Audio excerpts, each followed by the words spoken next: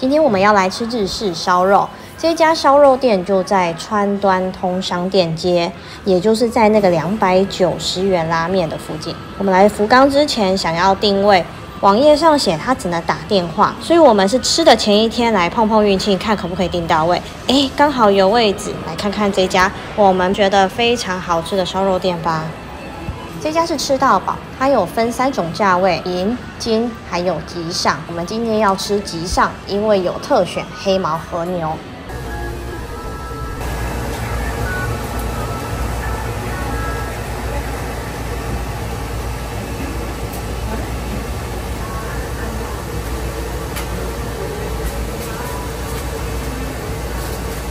对啊，哦，还有酸猪肉。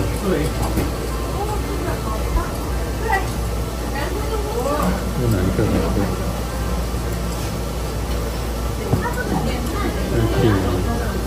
？rice and soup， 我要点一个 rice。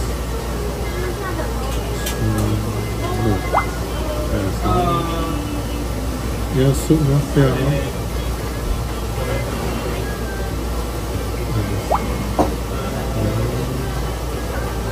点一个海带的呢？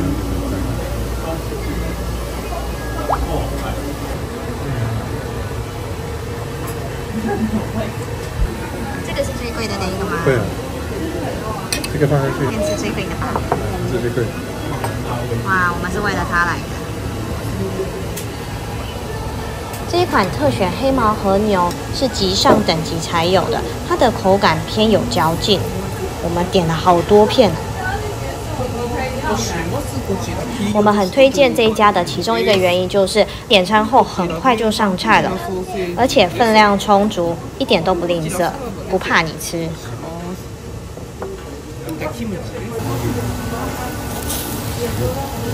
还有油，有油味，这个放旁边。剪片的同时隔着荧幕，哇，我又想念这一家的烧肉了。今天不用跑太久。不是红的。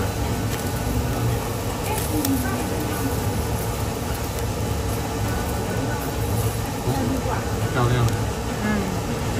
那这个可以放，要不然这一盘就放中间了。放中间吗？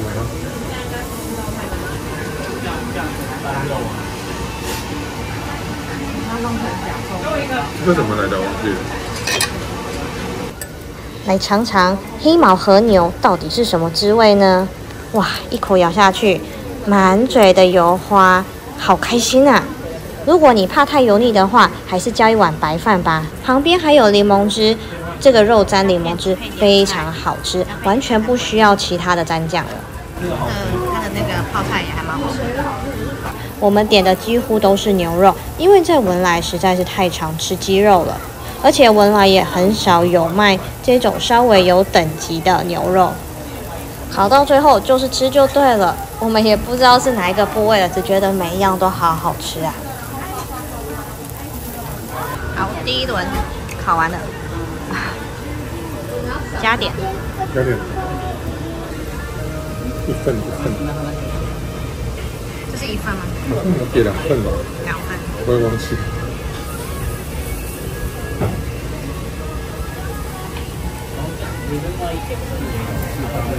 是辣的。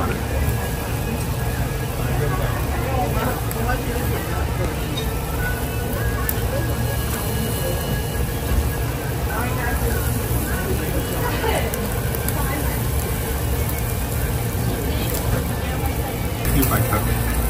说一头牛只有600克，上面是这样写的。这个一头牛只有600克。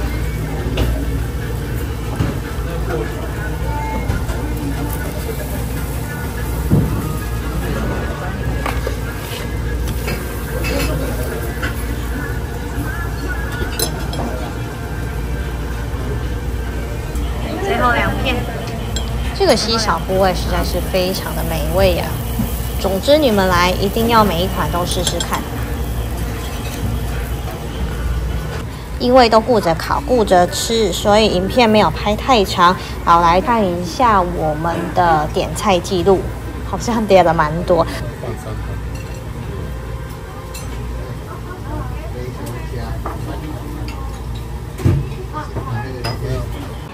如果你也想吃这一间，可以的话，当然是打电话定位最好，不然就跟我们一样，前几天先来碰碰运气，看能不能订到位咯。推荐给来福冈旅游的你们。